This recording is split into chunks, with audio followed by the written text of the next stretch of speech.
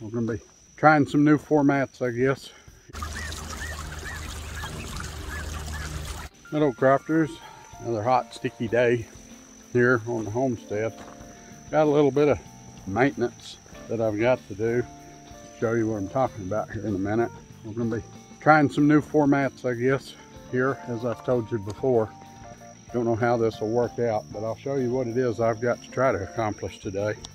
I'm hoping it won't take too long, as hot and sticky as it is. But this something has to be done on occasion, so let me turn you around here, show you what I'm talking about.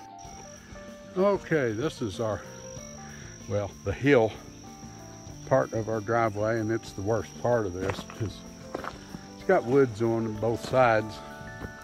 As you can see, there's lots of stickers and weeds and little saplings that grow up. This area up here at the top of this bank used to be a lot more clear when the house was built. It's grown up over the years, so I've come up here with the loppers and the weed hook.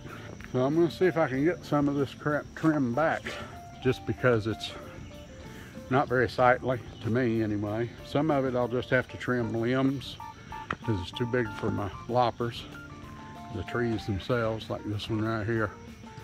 Others, like some of the smaller stuff, I'll use the loppers, and some of it'll just depend on what I'm dealing with. These stickers, a lot of this grass and stuff, I'll use the weed hook on it. So I'm gonna work my way up the driveway here, clearing some stuff out, and we'll see what happens as it happens.